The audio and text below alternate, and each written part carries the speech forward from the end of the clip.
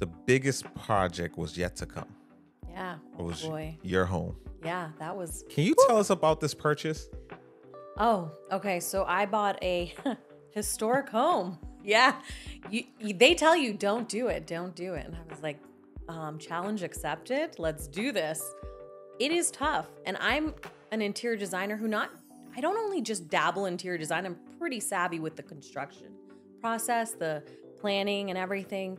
And I thought, let's do this. Boy, I wasn't wrong because I had challenge accepted. I completed it and I'm really excited, but it was tough.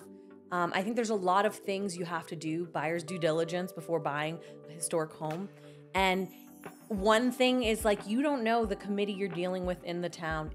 You could be by the books. Walk us through the steps. Okay. When buying a historic home. Yeah. And what is a historic home? How do someone label a home historic?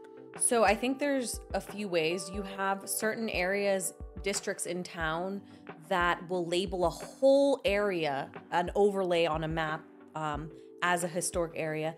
Then there's some that have a plaque on them. Oh, those are like a double doomsday, but they're really fun. You know, I get the point of historic preservation, right? We're in New England. We have some incredible buildings.